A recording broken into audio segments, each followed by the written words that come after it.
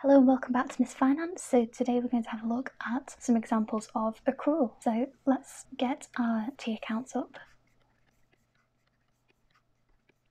Okay, so same as always, I'm going to keep the middle T account, the bank, which sits on the balance sheet. On our left, we're going to have accruals, which sits on the balance sheet. And on our right, we're going to have a profit and loss account. So this is going to be electricity.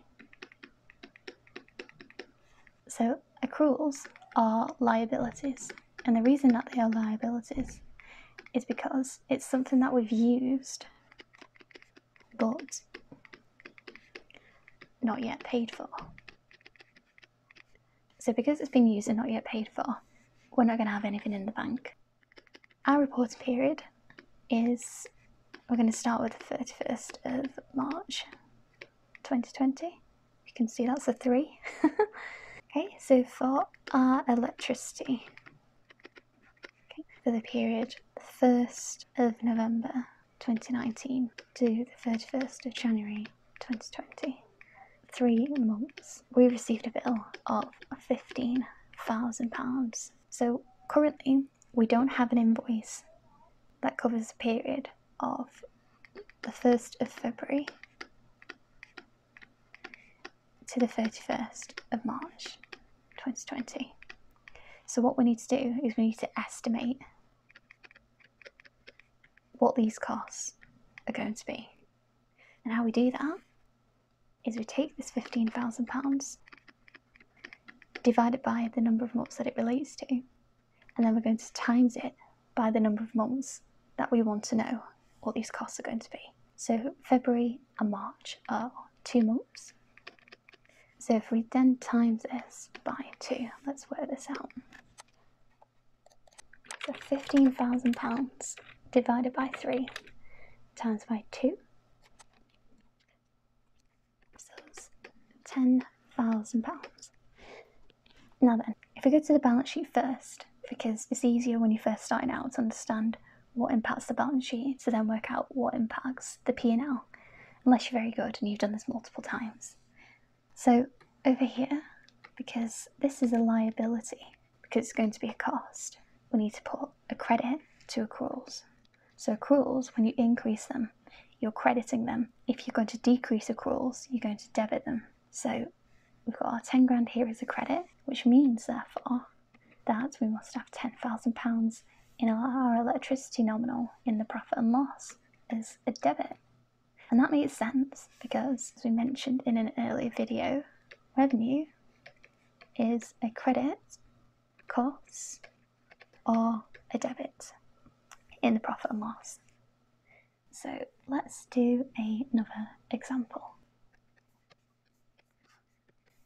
I don't necessarily need this middle T account, but I'm going to keep it up there anyway, so that in your mind you can almost visualize this when you're trying to work it out for yourself.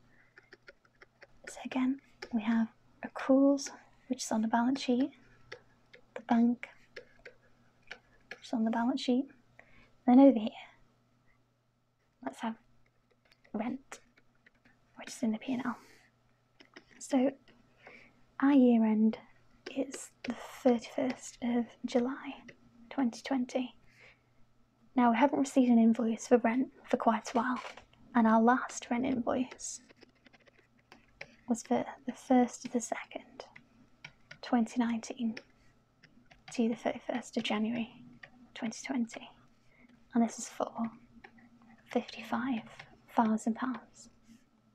So the rent invoice was for 12 months, last received in January. So we haven't had an invoice in February, March, April, May, June. So for 5 months worth of costs, we haven't had an invoice. So what we're going to do, we're going to take the 55,000, divide that by 12, and then times that by the 5 months. Let's get a little calculator out. So that gives us £22,916.67. Just double checking. So again, if we start with the accruals, over here on the balance sheet, that's going to be £22,916.67 because it's a credit and it's a liability, and we've got £22,916.67. And again, there's nothing that's hitting the bank because we haven't made any payment. We're simply accounting for costs that relate to our period. So let's do just one more example here.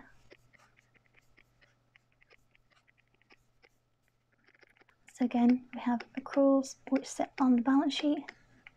We have the bank which sits on the balance sheet, and over here, let's just have stationery.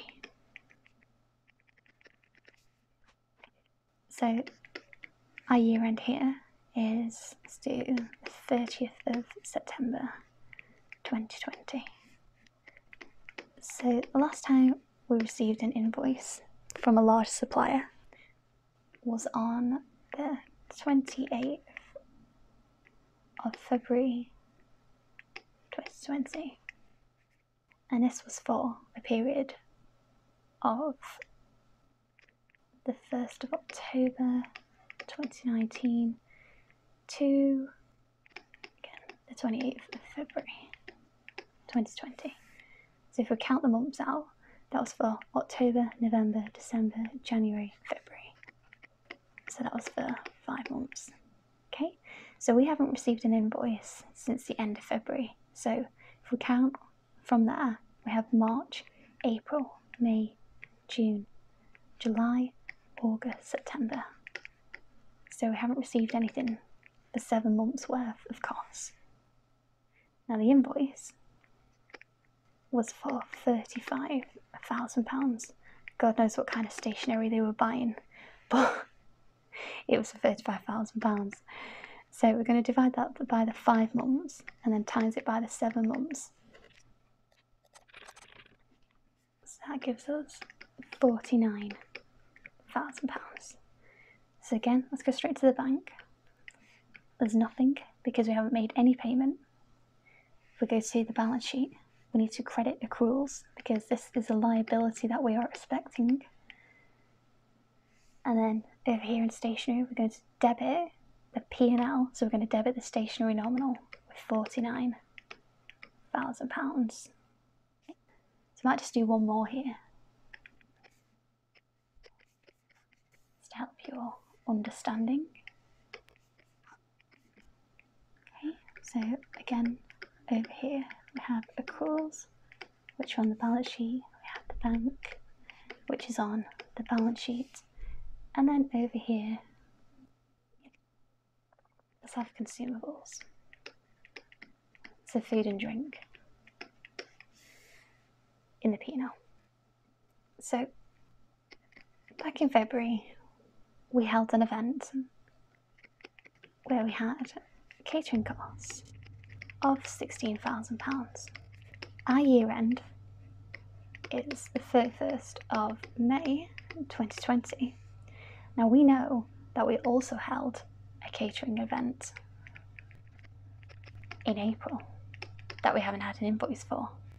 So what we need to do is we need to work out what those costs are going to be in April. So February catering costs of £16,000 were for 3 days of catering. So there was a day for preparation, say 2 days of preparation, and 1 day for hosting. Now the days of preparation were 5k each, and the day of hosting was 6k. Now the event in April had 4 days of catering, and maybe they were catering for the Queen or something, and 1 day of hosting. So all we really need to do here is actually take 5k times by the 4 plus 6k. So that's just 26k. So you might see questions that are a little bit different, like this one here. So again, we'll go to the bank. Nothing has left the bank. So we have a liability potentially of £26,000. So going to credit accruals in the balance sheet. And our opposite entry is to debit consumables in the profit and loss account for 26k. So I hope this video has been helpful to you. If you like the video, please do give it a thumbs up because it does help with the YouTube algorithm. And please do consider subscribing, as I shall continue doing more videos like this to help with your understanding of finance and accounting. Otherwise, I shall see you on the next video.